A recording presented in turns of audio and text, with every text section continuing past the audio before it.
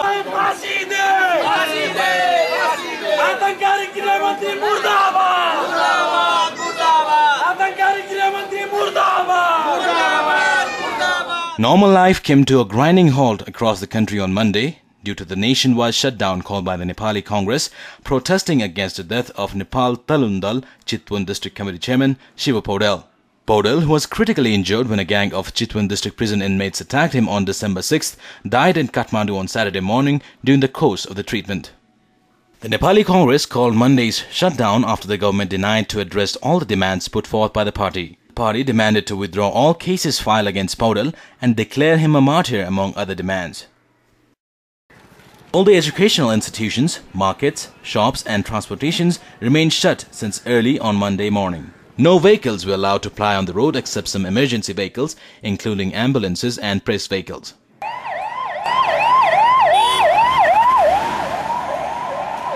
Monday's shutdown came at a time when Nepal is celebrating its tourism year 2011. Obviously, the closure also paralyzed the movement of tourists in the capital city. What do you think, like the closure and shutdown, how is it affecting you and your travel plans?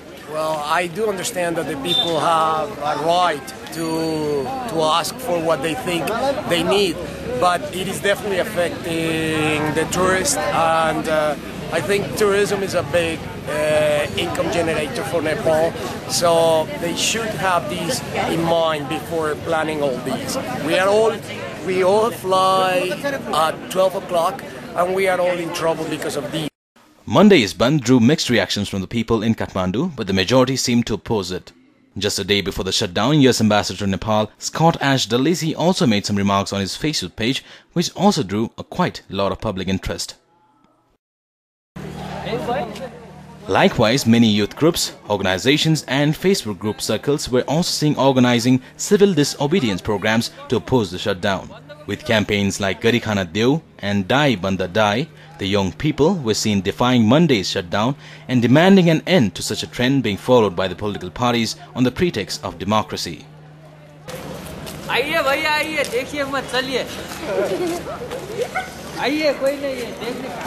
On one hand, we have Tarundal, the Nepali Congress affiliated sister youth organization, organizing this protest, and in the other we have a group of young Nepalese people who are trying to oppose that.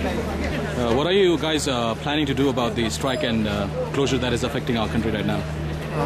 Basically, we are against all forms of violence, and the Banda really disrupts our Nepali economy, disturbs the Nepali people. How does this help Nepal? This doesn't make any sense at all. So we are against Banda. A group of young artists also found a creative way of sending the message to the political parties about the closure on Monday.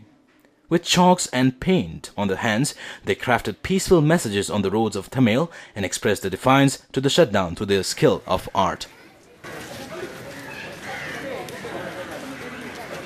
Political interests kept aside, such closures and shutdown clearly do not serve in the best interest of the Nepali citizens. Although the Nepali Congress and its party cadres tried their best to ensure the shutdown in the capital, some voices, although small in number, were also heard.